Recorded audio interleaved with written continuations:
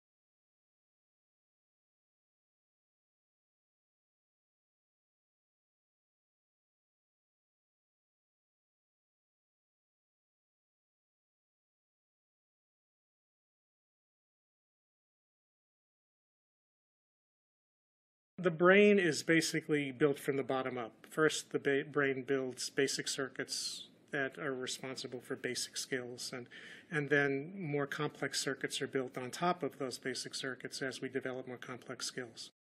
Biologically, the brain is prepared to be shaped by experience. It's expecting the experiences that a young child has to literally influence the formation of its circuitry. It's built into our biology.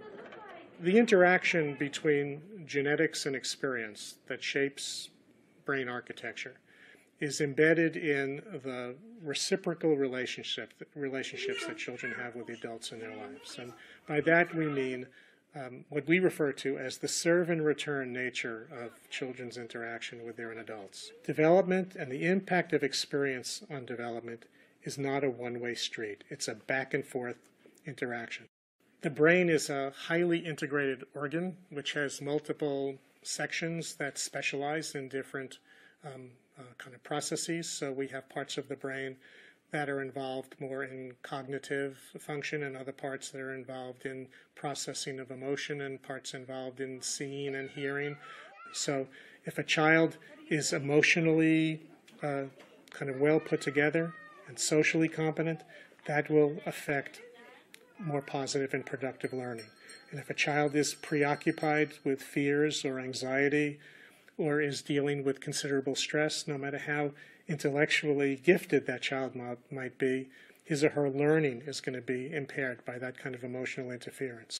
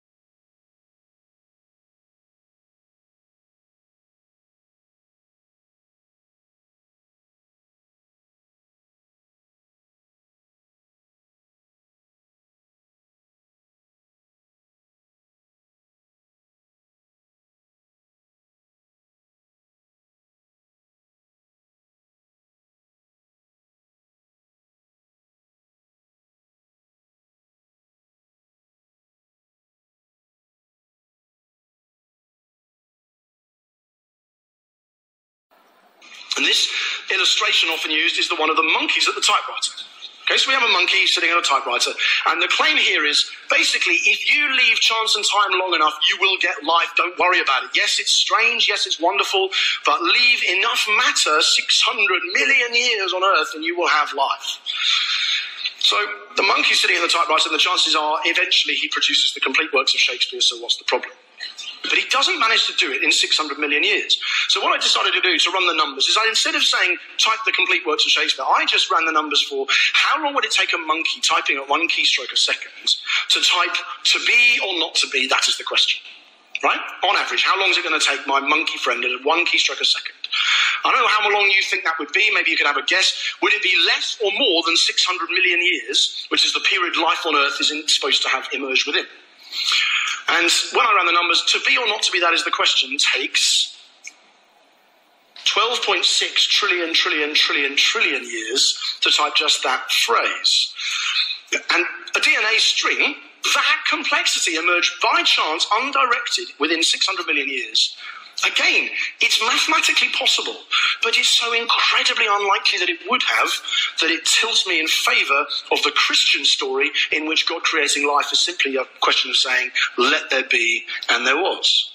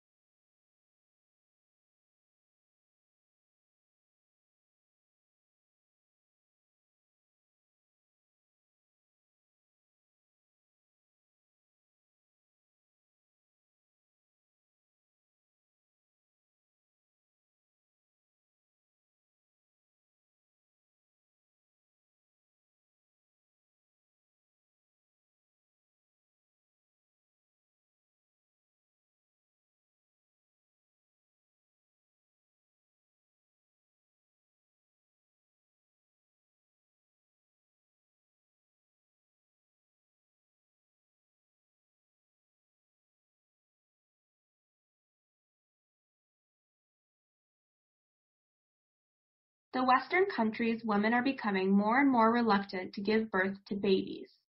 However, the male status in society remains as strong as it ever has in recent years. The birth rates increased during 20th century, but it starts to decrease over these last 2 decades. In the year 2000, as an example, the birth rate remained at around 1%. There are even some negative birth rates in other countries. Birth rates dropped to its lowest point that has never been seen in the society. It also has impacts on males in the society, especially young men, and it might have some connection with unemployment rates as well.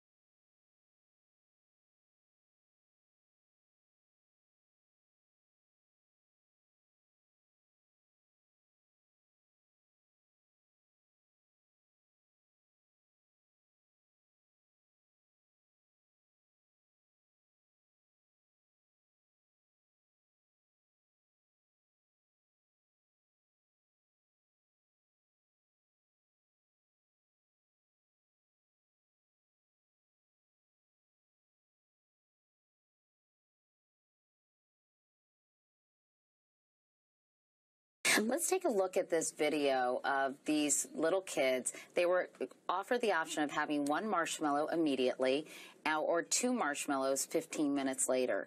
And you've got some very cute videotape of this experiment, so let's take a look. Okay.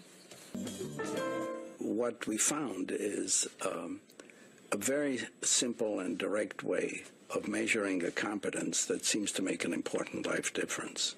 A researcher tells these preschoolers that she's going to leave the room.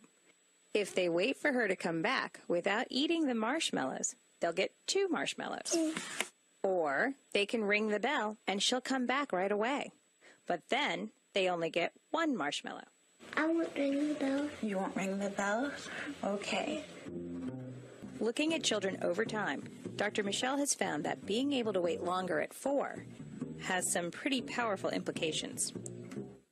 And what are those powerful implications? Is that that later in life they're more disciplined and have more self-control? Is that pretty much it? Well, they are more likely to achieve their life goals. They have better relationships. They did better on their SAT tests. I know, that's crazy. All because they waited 15 minutes for 2 marshmallows? I mean, I think it is crazy. I probably would have eaten all 3. But yeah, me too. But, you know, actually, yes, the ability to be able to pursue your goals, in this case it was to have 2 marshmallows versus 1, and not go on automatic and just grab the marshmallow, is a very important skill. But I think a main point in Mind in the Making is that these skills can be taught if you're 14 or 40 or 4. It's not ever too late, and any child can learn them, any adult can teach them, and it's never too late.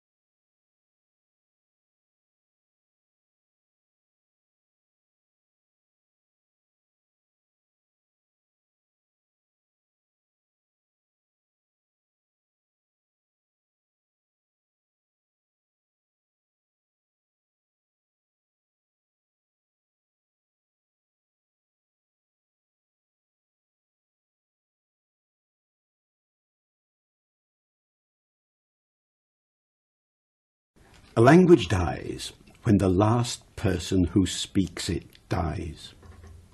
But you know, sometimes people say it dies when the second last person who speaks it dies, because then the last person has nobody to talk to. Well, of course, languages have come and gone throughout history as communities have come and gone. But what's happening now is something really quite extraordinary. Well, there are about 6,000 languages in the world at the moment, more or less. Nobody knows the exact number. And of these, people think that about half of them are so seriously endangered that they're likely to die out in the course of the present century. Now, the present century is 100 years. Half is 3,000 languages. So that means one language is dying out somewhere in the world, on average, every 2 weeks. There are all kinds of reasons why languages die. One is the physical reasons, when people are affected by famine and disease and earthquake. Another is genocide, when some countries deliberately try and stamp out a small language. But the main reason is globalization. That is, there are some huge languages in the world like English and Arabic and Spanish and French, and these are like steamrollers, crushing the smaller languages that they find in their path. A great deal can be done to preserve an endangered language. The first thing is that the people themselves must want the language to be preserved. That's very important. The second thing is that the powers that be must want the language to be preserved. They must have a respect for the minority languages that are in their care. And the third thing that has to be there, of course, is cash. It costs quite a lot of money to preserve an endangered language. Think about it. You have to train the teachers, you have to write books for the children, and all that sort of thing. It doesn't cost an extraordinary amount of money, but it does cost a bit. So without money, endangered languages don't have a positive future.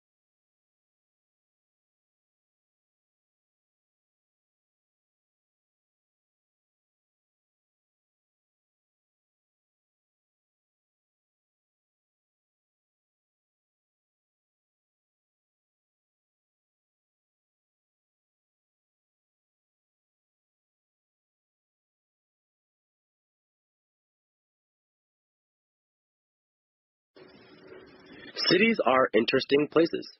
Some cities are carefully planned, built for a reason, and reflect the needs of the people as it grows.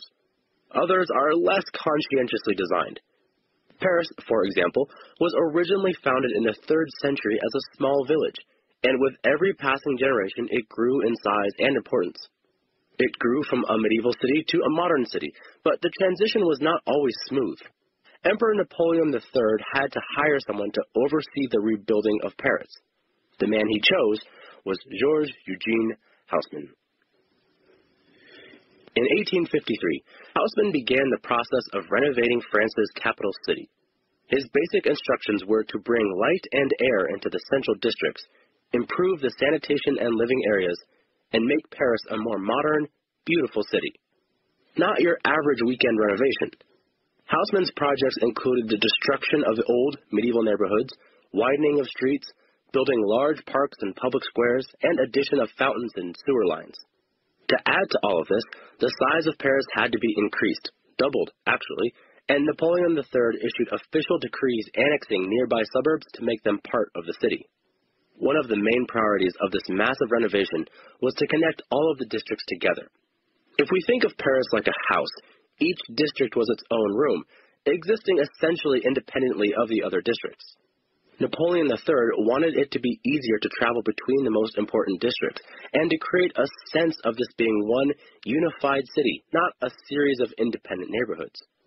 So Haussmann created large avenues that connected the districts. More than that, he made all of the avenues look roughly the same. Buildings on a major avenue were required to be roughly the same height and style, and even had to use the same cream-colored stone for the facade.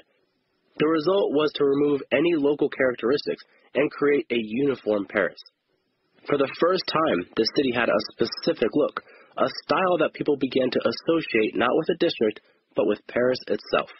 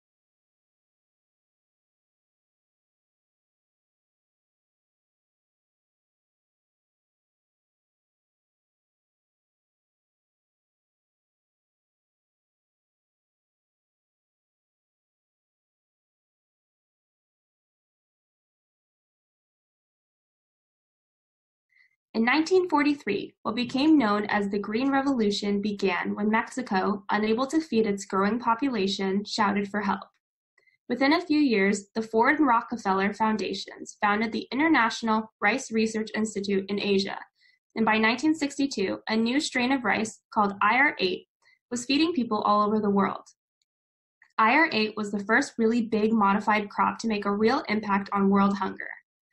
In 1962, the technology did not yet exist to directly manipulate the genes of plants, and so IR8 was created by carefully crossing existing varieties, selecting the best from each generation, further modifying them, and finally finding the best. Here is the power of modified crops. IR8, with no fertilizer, straight out of the box, produced 5 times the yield of traditional rice varieties. In optimal conditions with nitrogen, it produced 10 times the yield of traditional varieties. By 1980, IR36 resisted pests and grew fast enough to allow 2 crops a year instead of just 1, doubling the yield. And by 1990, using more advanced genetic manipulation techniques, IR72 was outperforming even IR36. The Green Revolution saw worldwide crop yields explode from 1960 through 2000. 7.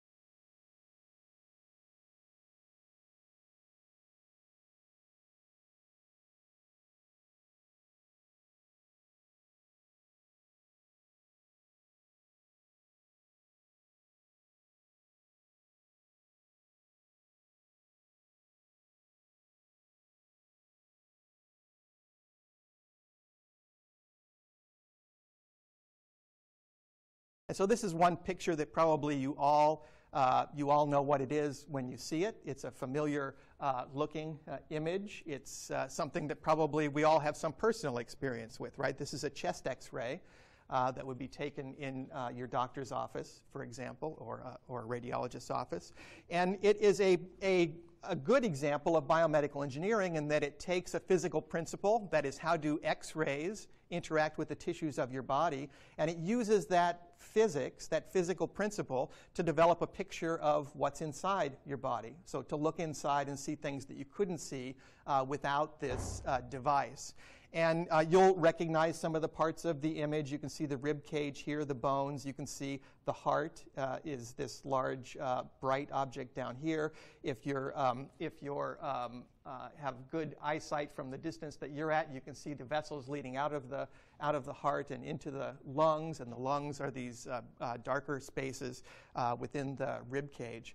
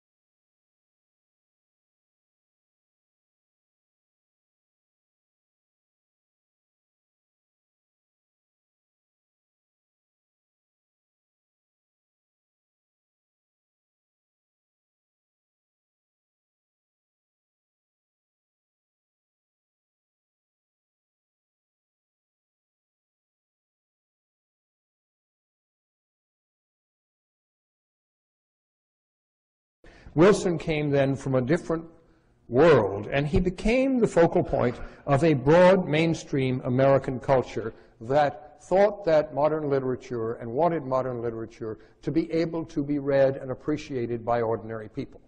They were not modernists in an abstract sense, and certainly some of them, like T.S. Eliot and Faulkner, were too difficult for some of their writings to be read by ordinary people. But this was a world before the division between the brows or between elite or whatever had established itself as part of our consciousness. Wilson was a major player in the successful effort of his generation to establish at the heart of American life an innovative literature that would equal the great cultures of Europe. And he knew that the great cultures of Europe were there. He was not a product of a narrow American studies kind of training at all.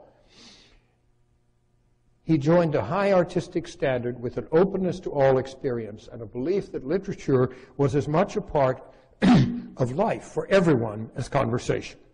He thought that Proust and Joyce and Yeats and Eliot could and should be read by ordinary Americans and helped that to happen. Wilson was a very various man. Over a period of almost 50 years, he was a literary journalist, an investigative reporter, a brilliant memoirist, and dedicated journal keeper. His biographical histories, To the Finland Station and Patriotic Gore, are profoundly influential with Americans today.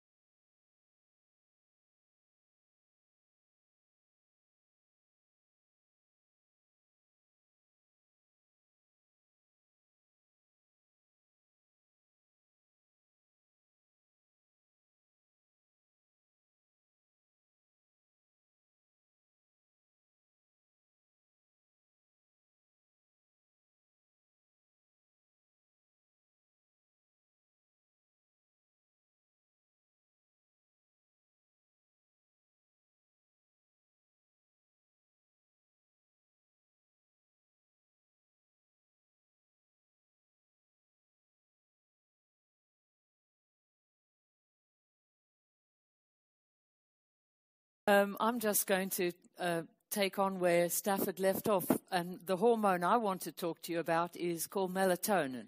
And it's synthesized in the pineal gland, which is a very small, it's the size of a pea in your brain. Descartes called it the seat of the soul, and it is where melatonin is made. Is this working? And it has a rhythm as well. And in a sense, it's the opposite of cortisol. It peaks at night. We call it the darkness hormone. In every species that we've studied, melatonin occurs at night. And it's a hormone that prepares you for the things that your species does at night. So, of course, in humans, we sleep. But animals like rodents, they're awake. So it's a hormone that is related to darkness behavior.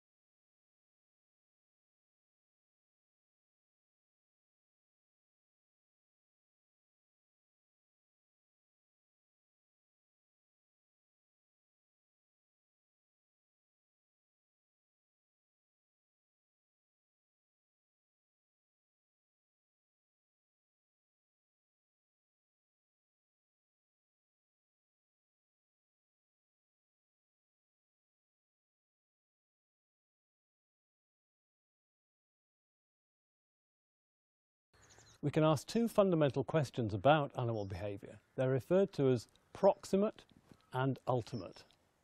Proximate questions are those concerned with the mechanisms that bring about behaviour. Ultimate questions are those concerned with the evolution of behaviour. We can divide the proximate and ultimate questions into two sub-questions. For proximate, how does the behaviour develop? And secondly, what causes the behaviour? For ultimate, we can ask, how did the behaviour evolve? And secondly, what is the adaptive significance of the behaviour? What's its purpose? Together, these comprise what are called Tinbergen's 4 questions about animal behaviour. Nico Tinbergen was one of the founding fathers of the study of animal behaviour. These questions represent the different ways of studying animal behaviour, and understanding the difference between those 4 questions are fundamental to understanding behaviour and indeed the whole of biology. How do we study animal behaviour? Well, that depends on the type of question we're hoping to answer.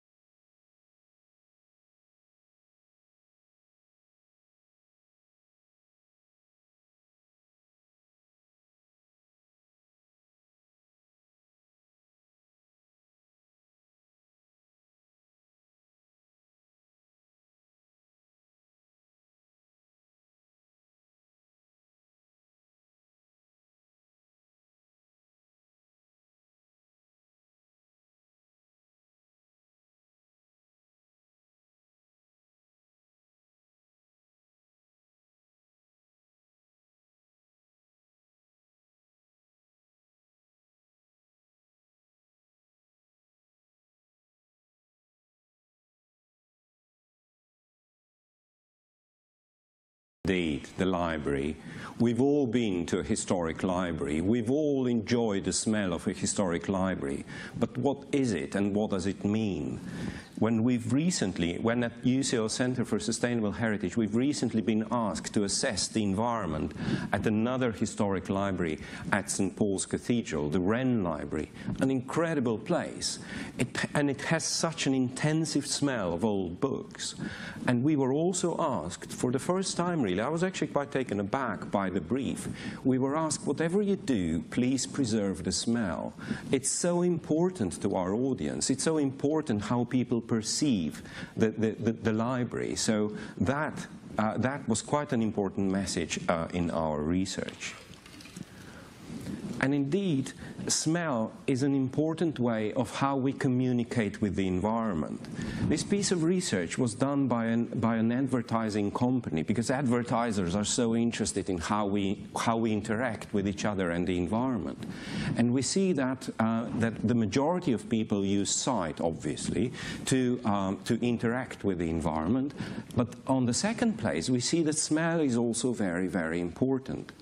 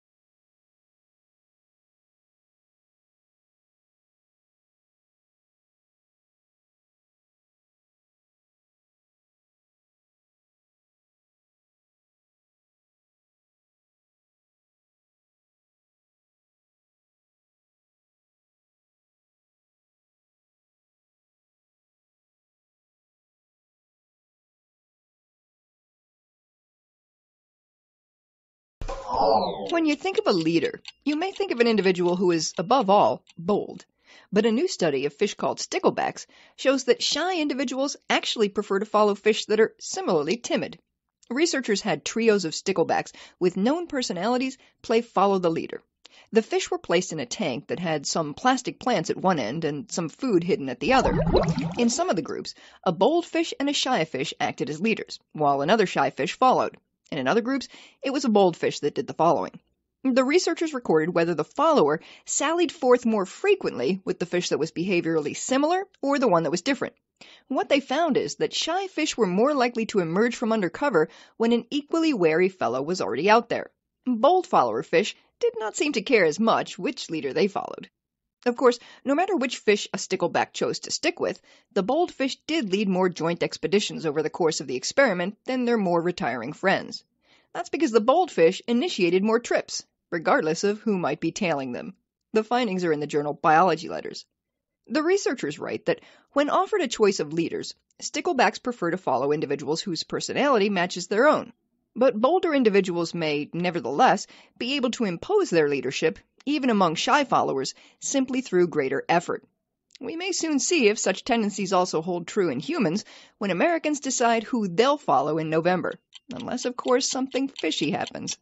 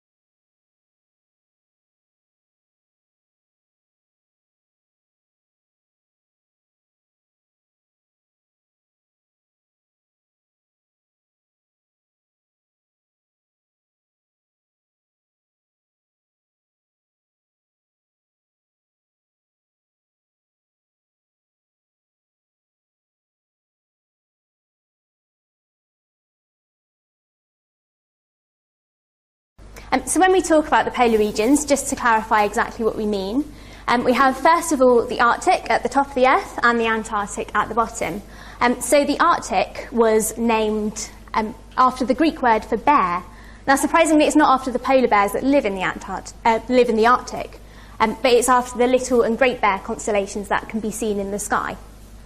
Now, the Greeks also hypothesized that there would be an anti-Arctic, which is how we get the name Antarctica. But, of course, it wasn't discovered until much later on. Now, these regions are opposite in many ways other than just their names and their location on the globe. So if we look at the Arctic, first of all, the Arctic is actually ocean surrounded by land. So we can see here, this is the UK down here, and this is kind of Russia, and then America and Canada around here. So there is a bit of land covered in ice in the Arctic, which is Greenland here. But mostly all this area here, surprisingly, a lot of people don't realise that this isn't actually land. The North Pole isn't on land, it's just one big ocean.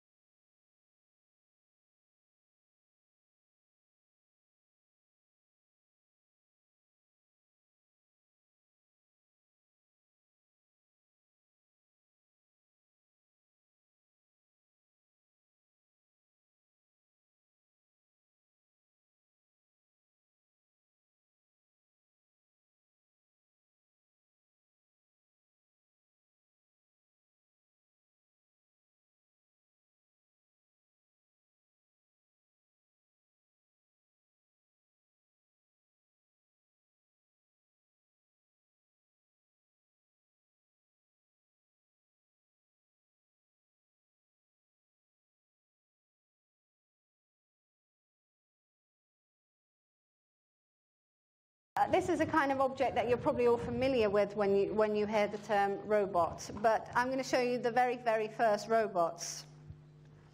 These were the very first robots. They were characters in a play in the 1920s called Rossum's Universal Robots. And the play was written by a Czech writer called Karel Čapek. And basically, these robots, you know, people tend to think of robots as kind of cute, cuddly toys or, you know, Hollywood depictions kind of devoid of politics. But the first robots were actually created and imagined in a time of absolute political turmoil.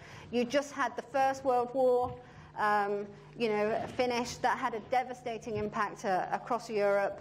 And so people were kind of reflecting on what does it mean to be human, what makes us human, those kind of questions. And this kind of context is what inspired Čapek to kind of write this play. And interestingly, these robots being human, they are actually in the play assembled on a production line, a bit like the Ford manufacturing production line. So even though they are human, they are assembled, and these robots are designed to labor, and that is their primary purpose in society.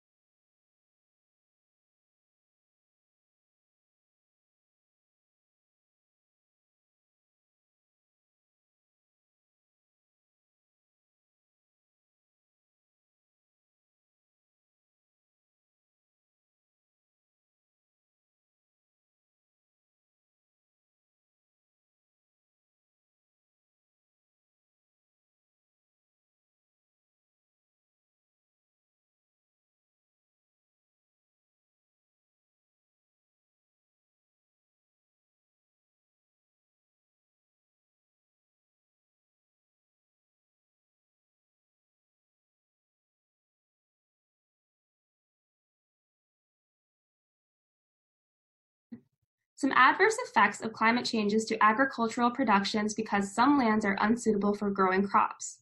There will be millions of people facing hunger in Africa in the future. Climate change will result in less production and less food.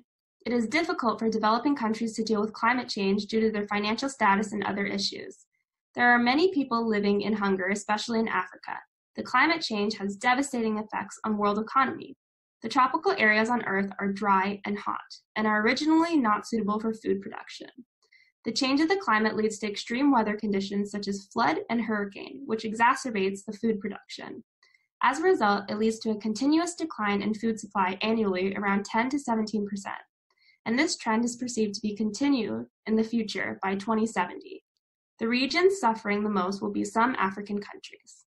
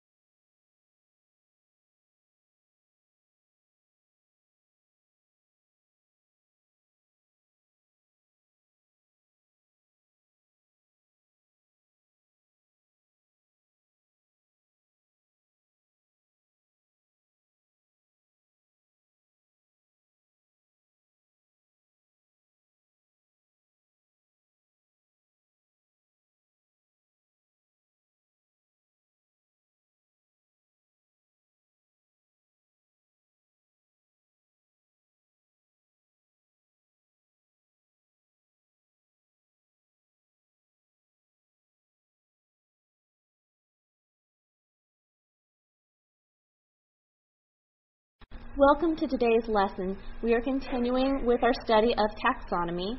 Taxonomy is how scientists classify organisms into different groups based on the characteristics that they share. So for instance, a good way to think about taxonomy is the U.S. Postal Service. If we want to send a letter to someone, we first start off by addressing it to the nation they're in. By default, we usually assume that's America, but it doesn't have to be. It could be England or Costa Rica or Spain. You put their nation or their kingdom. Then within that kingdom, you address it to a slightly more specific level, their state. So for instance, South Carolina would be the same as a phylum. Then within that state, you would address it to their city, and then to their street number, the street they live on. Then you would address it to, say, their apartment complex, and within that complex, you'd address it by their last name to their family, and then finally their first name to the specific person you want to get it to. And in that way, we're able to weed out all the 400 million people we don't want to send our letter to in America and pinpoint the exact person we want the letter to reach. And in the same way, scientists use a taxonomy chart to pinpoint a living creature, an organism, and how it relates to everything else in the world.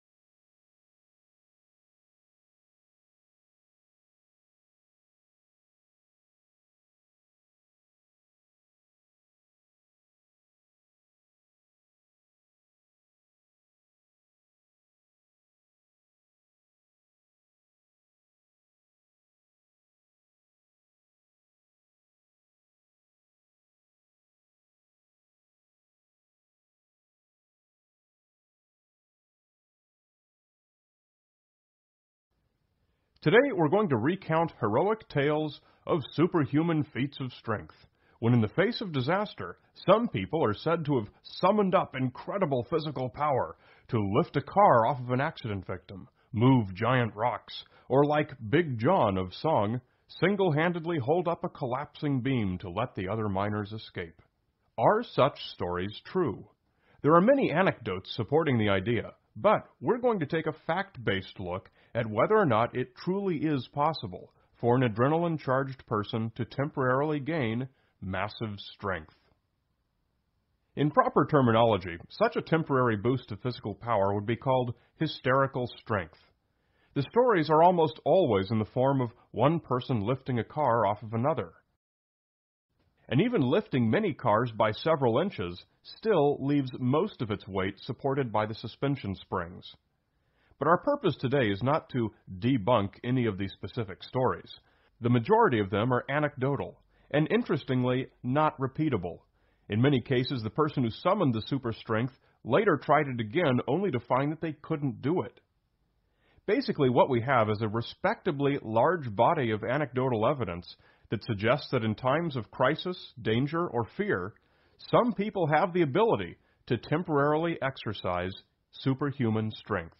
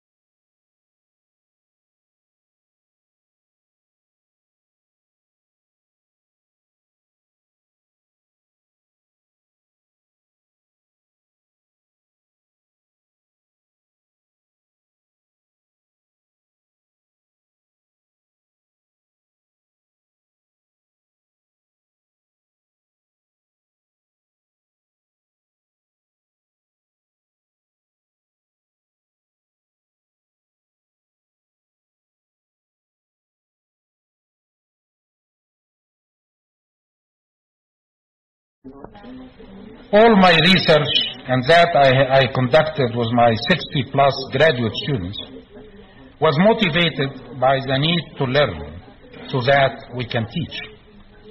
Of course, some inventions happened along the way, but I have always considered that the end result, I always considered these inventions to be byproducts of the learning process. The end product for me was always better understanding, or when one really succeeded, a unifying theory that can help us in teaching the subject. I have also looked at teaching as a vehicle to try new ideas or new ways of doing things on an intelligent group of learners.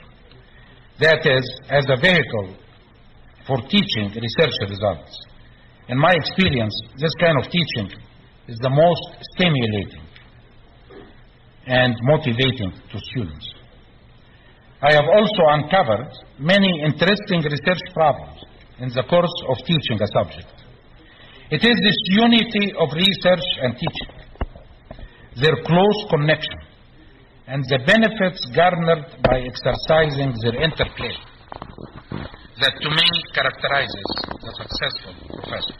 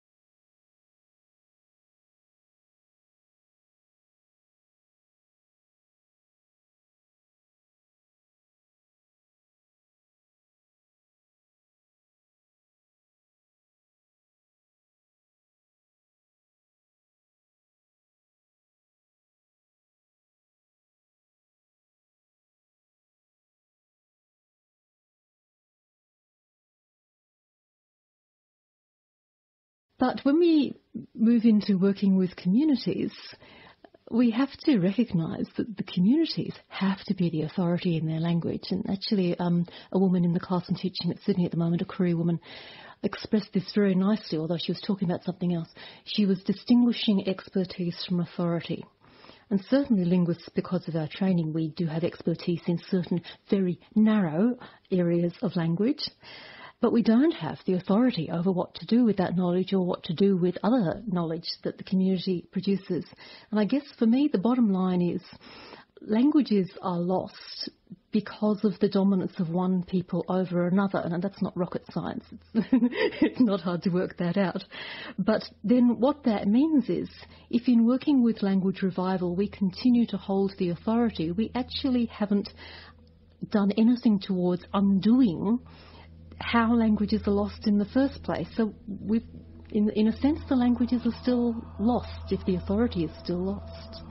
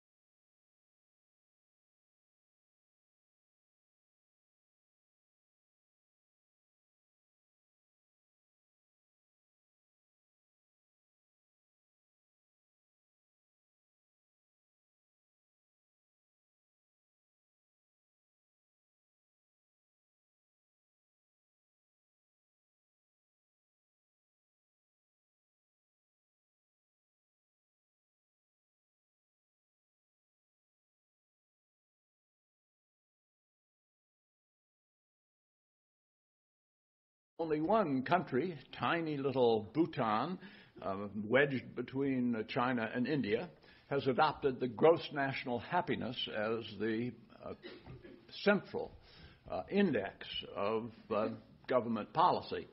and actually has had a good deal of success in education and in health and in economic growth and in environmental preservation.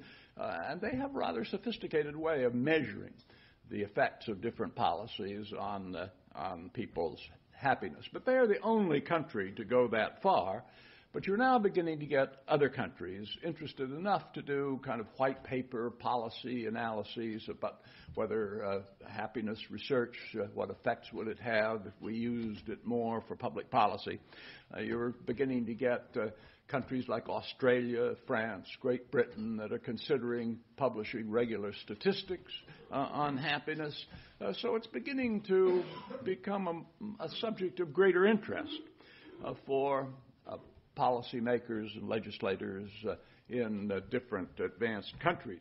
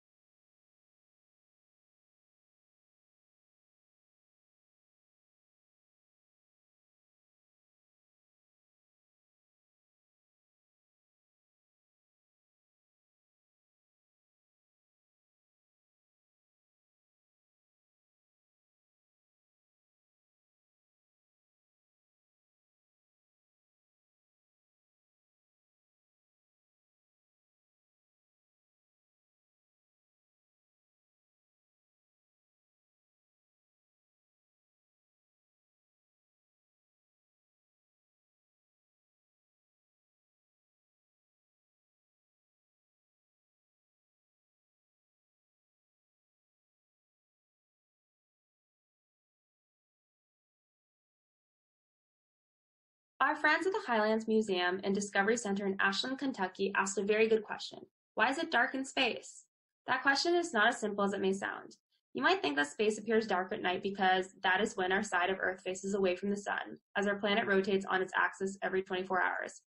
But what about all those other 4 away suns that appear as stars in the night sky? Or our own Milky Way galaxy contains over 200 billion stars, and the entire universe probably contains over 100 billion galaxies. You might suppose that many stars would light up the night like daytime. Until the 20th century, astronomers didn't think it was even possible to count all the stars in the universe. They thought the universe went on forever. In other words, they thought the universe was infinite. Besides being very hard to imagine, the trouble with an infinite universe is that no matter where you look in the night sky, you should see a star. Stars should overlap each other in the sky, like tree trunks in the middle of a very thick forest. But if this were the case, the sky would be blazing with light. This problem greatly troubled astronomers and became known as Olber's paradox. A paradox is a statement that seems to disagree with itself. To try to explain the paradox, some 19th century scientists thought that dust clouds between the stars must be absorbing a lot of the starlight so it wouldn't shine through to us. But later scientists realized that the dust itself would absorb so much energy from the starlight that eventually it would glow as hot and bright as the stars themselves. Astronomers now realize that the universe is not infinite. A finite universe, that is, a universe of limited size, even one with trillions and trillions of stars, just wouldn't have enough stars to light up all of space. Although the idea of a finite universe explains why Earth's sky is dark at night, other causes work to make it even darker.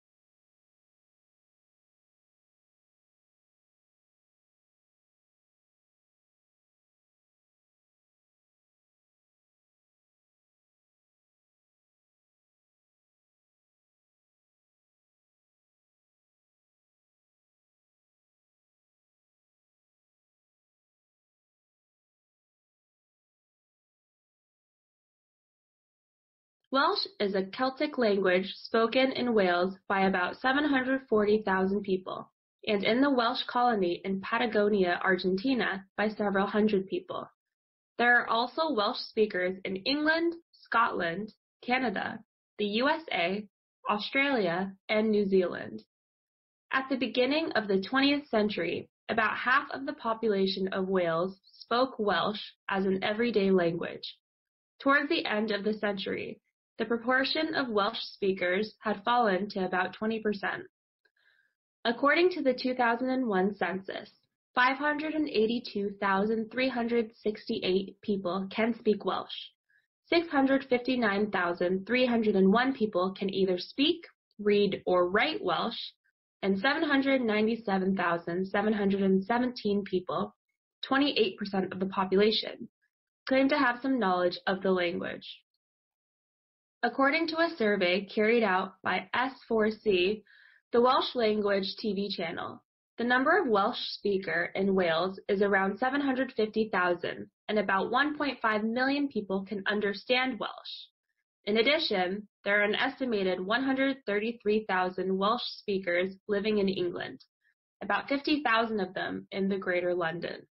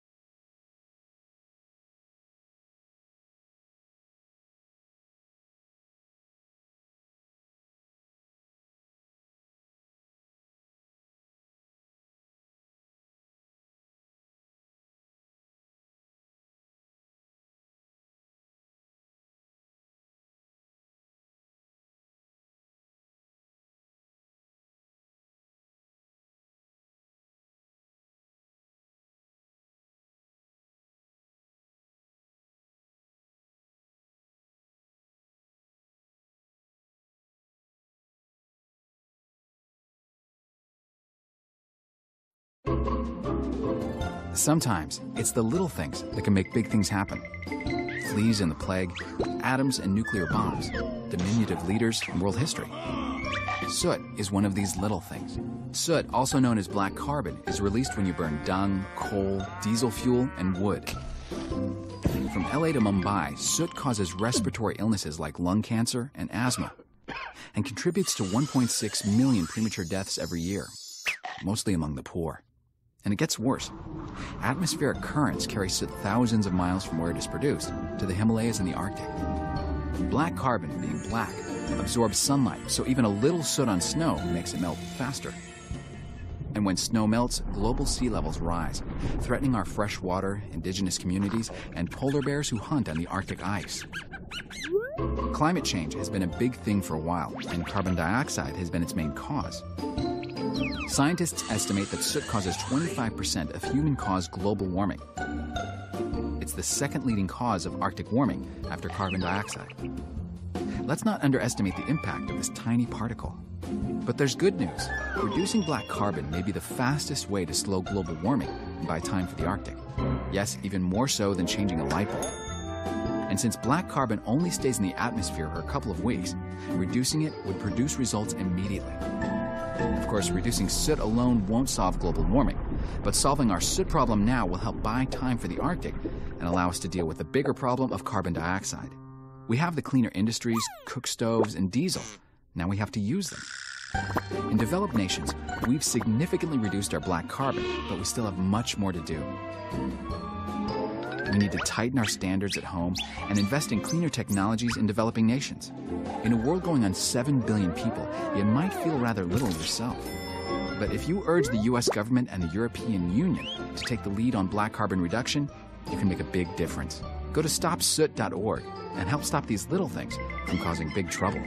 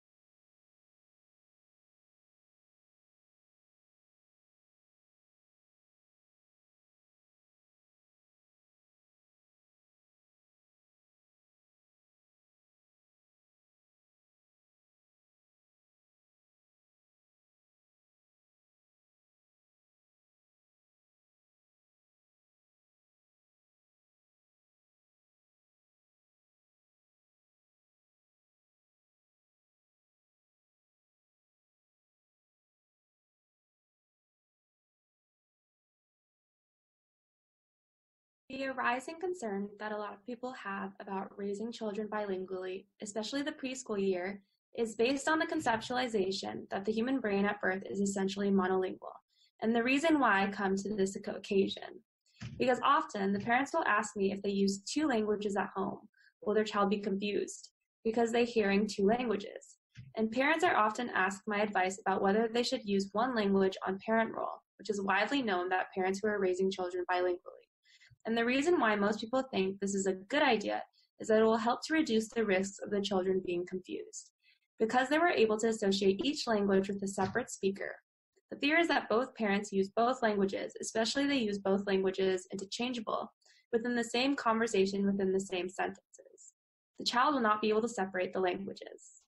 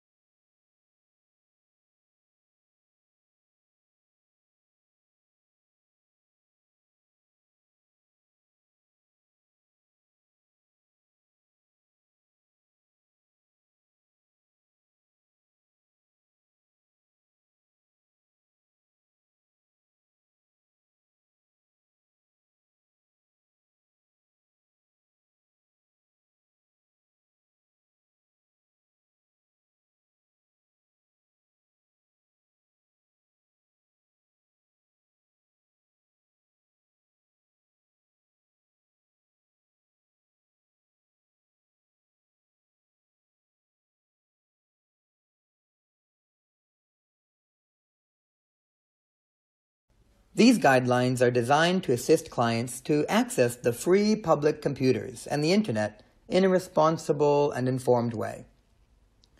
Although all care is taken to ensure a virus-free computer for public use, you'll see the service desk after entering the library, and you can have these services at the service desk. There are computers on each floor. You can use computers to access the Internet, check emails, and library catalogs. Follow the orange signs to find printers. Follow the instructions to use the printers. Remember to bring student cards. You can charge the card to use printers.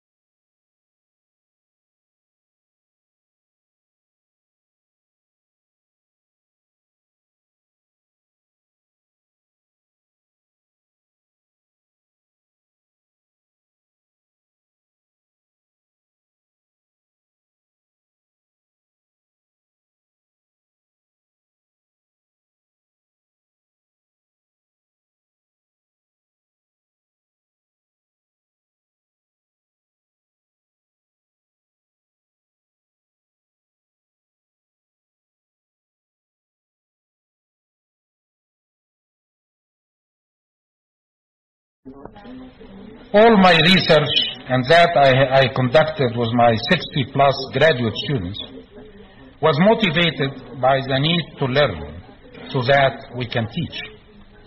Of course, some inventions happened along the way, but I have always considered that the end result, I always considered these inventions to be byproducts of the learning process. The end product for me was always better understanding, or when one really succeeded, a unifying theory that can help us in teaching the subject. I have also looked at teaching as a vehicle to try new ideas or new ways of doing things on an intelligent group of learners. That is, as a vehicle for teaching research results. In my experience, this kind of teaching is the most stimulating and motivating to students. I have also uncovered many interesting research problems in the course of teaching a subject. It is this unity of research and teaching, their close connection, and the benefits garnered by exercising their interplay that to me characterizes the successful professor.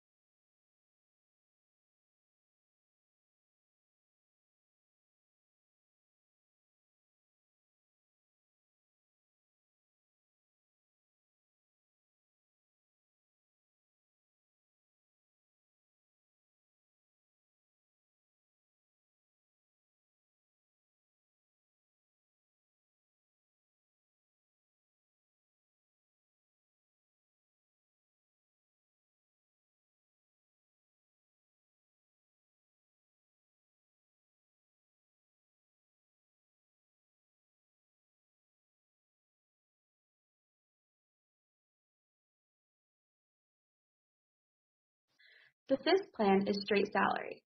Straight salary sales compensation plans aren't very common, but they do have a place in some organizations. With this type of structure, you pay your salespeople a straight, albeit competitive salary like all of your other employees and nothing else. No bonuses, no commissions, and few, if any, sales incentives.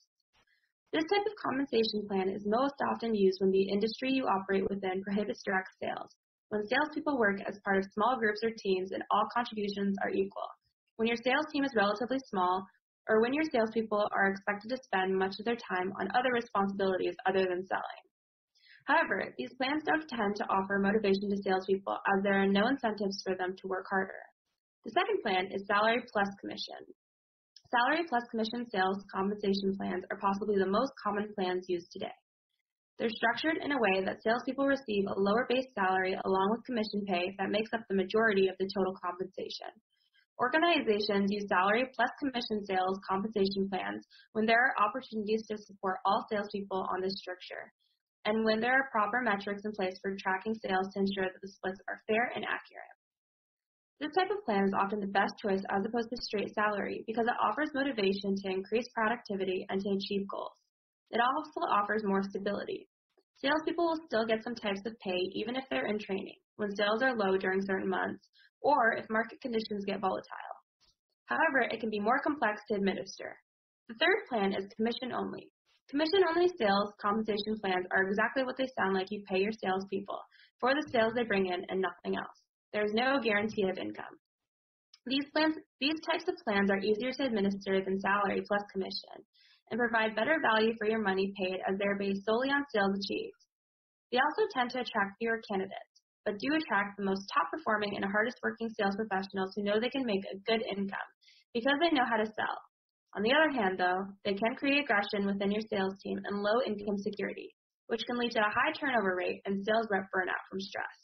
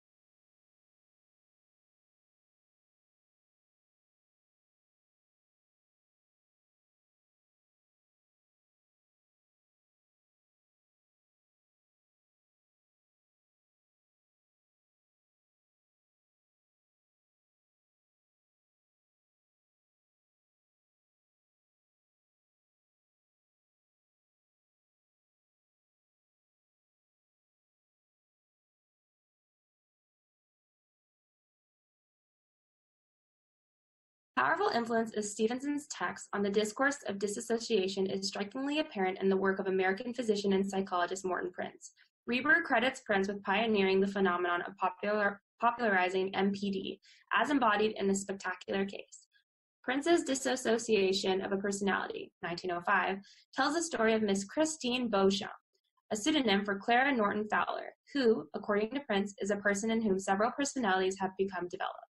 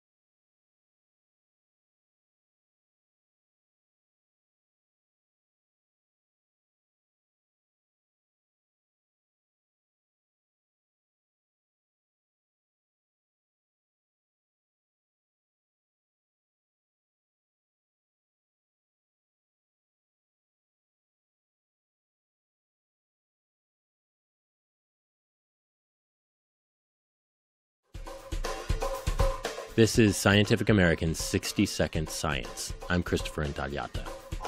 The sound of a cracking knee isn't particularly pleasant, but it gets worse when you listen up close.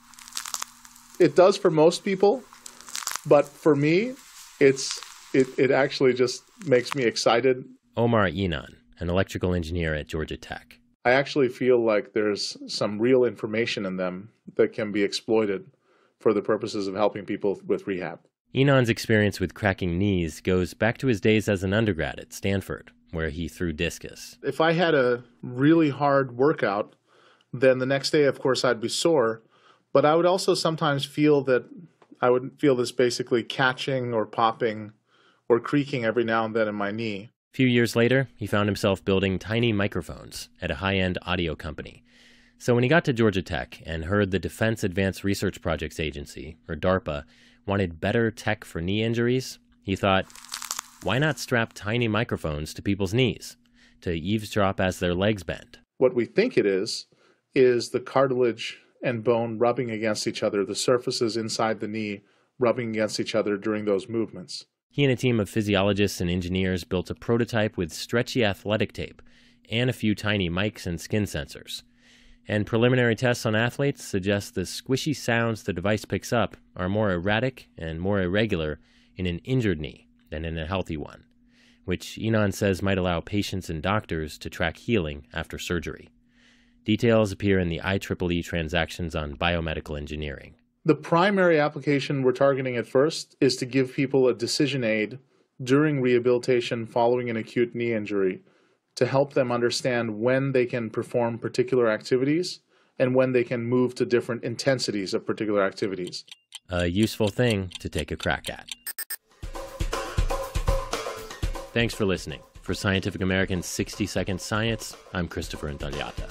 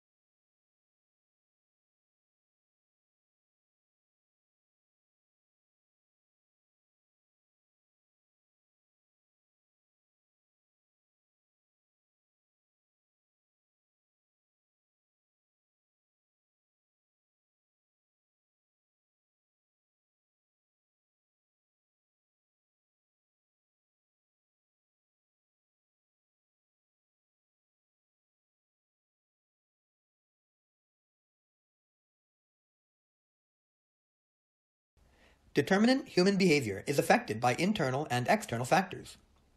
At the end of lecture, the speaker mentioned that psychologists are interested in explaining human behavior. Determinant is influenced by two factors, the personal factors, which are internal, and the environmental factors, which are external. The personal factors include people's belief on certain things and their individual thinking about it, while the environmental factors include temperature, air pressure, and the others thinking about them. In conclusion, one's determinant are affected by both himself and the environment.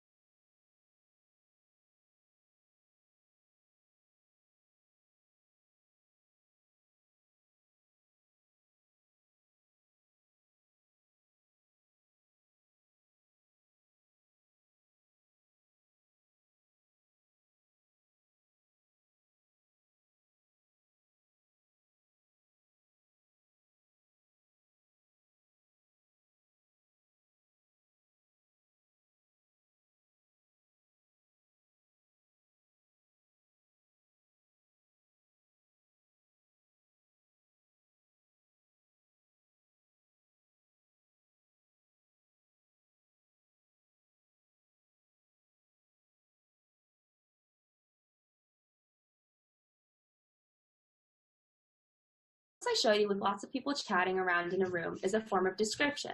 We use different kinds of methods to describe a situation.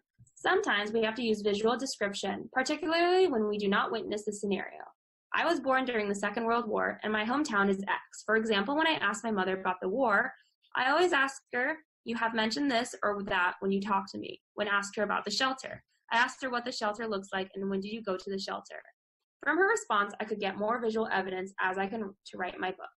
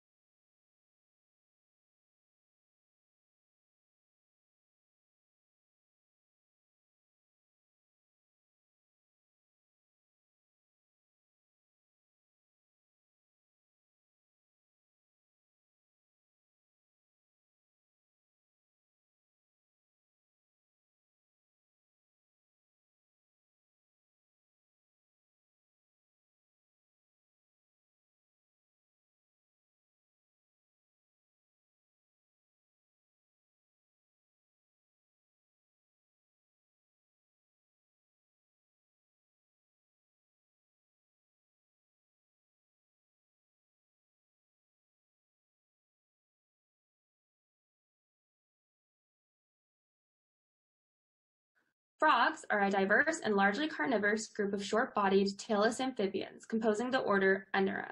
The oldest fossil proto-frog appeared in the early Triassic of Madagascar, but molecular clock dating suggests their origins may extend further back to the Permian, 265 million years ago. Frogs are widely distributed, ranging from the tropics to subarctic regions, but the greatest concentration of species diversity is found in tropical rainforests. There are approximately 4,800 recorded species, accounting for over 85% of extant amphibian species. They are also one of the 5 most diverse vertebrate orders. Besides living in fresh water and on dry land, the adults of some species are adapting for living underground or in trees. Adult frogs generally have a carnivorous diet consisting of small invertebrates, but omnivorous species exist and a few feed on fruit. Frogs are extremely efficient at converting what they eat into body mass. They are an important food source for predators and part of the food web dynamics of many of the world's ecosystems. The skin is semi-permeable, making them susceptible to dehydration, so they either live in moist places or have special adaptations to deal with dry habits.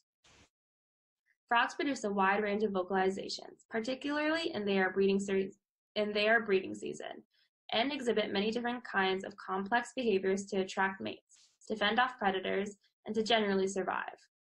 Frog populations have declined significantly since the 1950s. More than 1/3 of species are considered to be threatened with extinction, and over 120 are believed to have become extinct since the 1980s. The number of malformations among frogs is on the rise, and an emerging fungal disease, chytridiomycosis, has been spread around the world. Conservation biologists are working to understand the causes of these problems and to resolve them. Frogs are valued as food by humans and also have many cultural roles in literature, symbolism, and religion.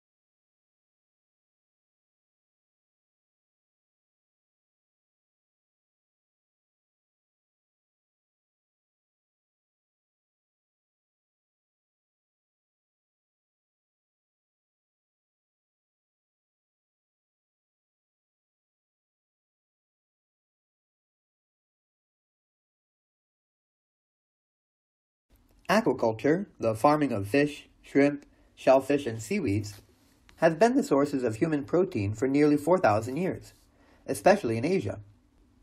In the last decade, however, there has been unprecedented growth in aquaculture production, more than 300% since 1984, which has increased the importance of the modern food supply. It is the world's fastest growing food production activity, and globally, more than 25% of the odd fishing and shellfish production in 1999 was attributable to aquaculture. Yes, this industry's contributions to human diet is actually greater than the numbers imply, whereas 1/3 of the conventional fish catch is used to make fish meal and fish oil. Virtually all farmed fish are used as human food. Today, nearly 1/3 of fish consumed by human is the product of aquaculture, and that percentage will only increase as aquaculture expands the world's conventional fish catch, for the oceans and lakes continues to decline because of overfishing and environmental damage.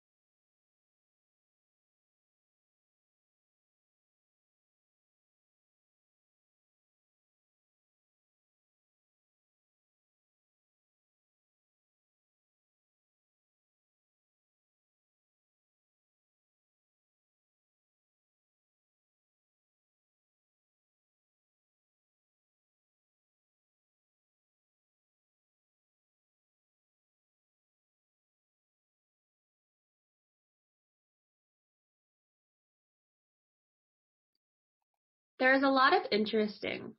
What forms these clouds? Why are these clouds there? Why do they sort of stick around? At the center, every cloud drop has a particle.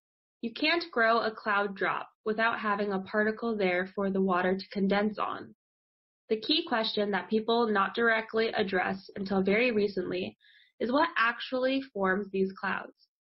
So for once, you're looking out at over the ocean. Turns out sea spray, sea salt, is a very effective nucleus for forming clouds. So it's a really good chance that those are loaded with sea salt. But if you go inland, you start to have pollution come from all kinds of places. And so different sources form clouds more effectively than others. And we're trying to unravel which sources are actually contributing to the clouds. The clouds are incredibly important players in climate change, and that they reflective the white. They reflect the light back into space and so they're keeping things much, much cooler than they would be if they weren't there. They also play a huge role in regional weather. So in actual, we're starting to see shifts where having more pollution input into the clouds is affecting weather patterns. In particular, is actually reducing the precipitation. So we're starting to see droughts in areas with super high levels of air pollution.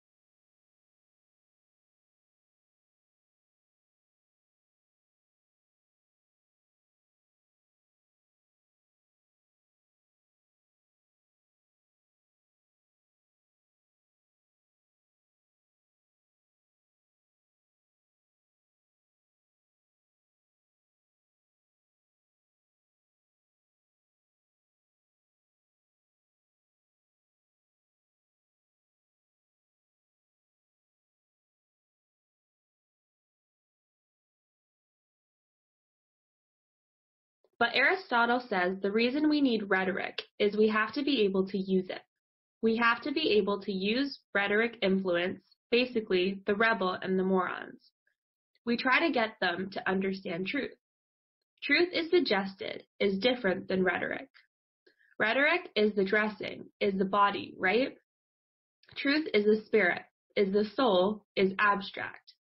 It doesn't have a body. It's not particular.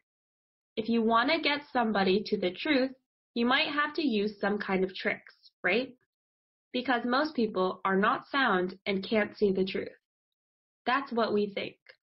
Most people are ramble, really.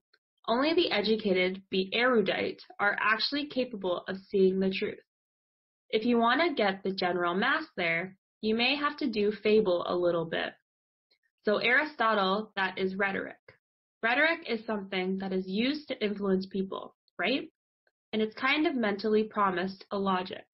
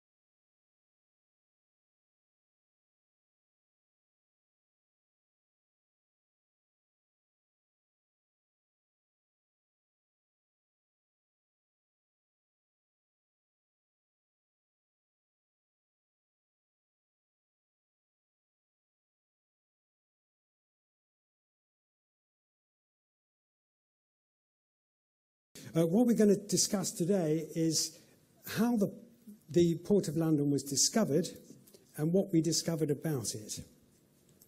Now, if you look at the historical records of Roman London, there's only about 14 actual references to London in antiquity, i.e. contemporary references, and of those, only one is in the 1st century. There are none at all in the 2nd or 3rd century. There's only one in the late 3rd century, and there's 4 in the 4th century. So if you're a historian trying to write a history of Roman London, it's very difficult. You don't really have much data. You're going to depend on the archaeological evidence, the material evidence of the port and indeed the town to have any understanding of what happened then. And so what we're looking at here is, how did we discover about the Port of London? There's no historical documentations, no customs books, no tariffs, no idea of the taxes. We have to understand the port entirely from the archaeological evidence. So that's what we're going to do today. So if we move on to the next slide. I love live streaming, so thank you very much.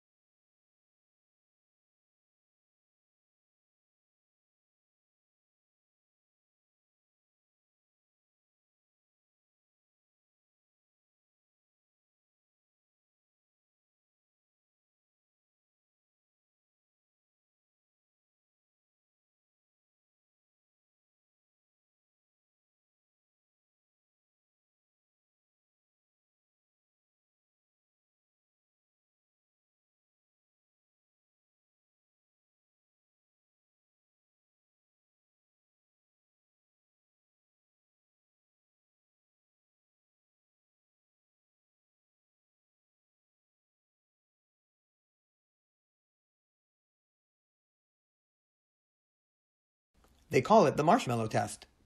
A 4 to 6-year-old child sits alone in a room at a table facing a marshmallow on a plate. The child is told, if you don't eat this treat for 15 minutes, you can have both it and a second one. Kids on average wait for 5 or 6 minutes before eating the marshmallow. The longer a child can resist the treat has been correlated with higher general competency later in life. Now a study shows that ability to resist temptation isn't strictly innate. It's also highly influenced by environment. Researchers gave 5-year-old used crayons and 1 sticker to decorate a sheet of paper.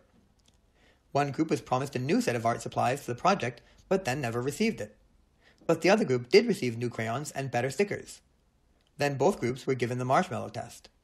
The children who had been lied to waited for a mean time of 3 minutes before eating the marshmallow. The group that got their promised materials resisted on average of 12 minutes. Thus, the researchers note that experience factors into a child's ability to delay gratification. When previous promises have been hollow, why believe the next one?